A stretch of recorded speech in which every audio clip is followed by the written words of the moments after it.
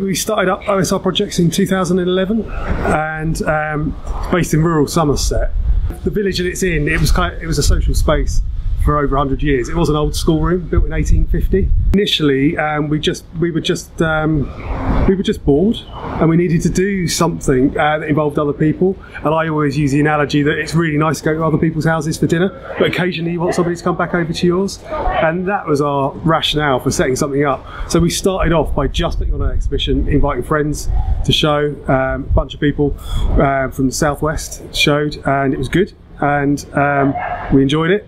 And a few people said maybe you should look at trying to get a bit of funding to do this again, which we did, and we got. And that kind of enabled me to kind of extend my practice. So essentially OSR Projects was born out of my practice, which is quite social practice. In terms of the way that we program, we've just made it up as we've gone along and kind of learned as we've been going.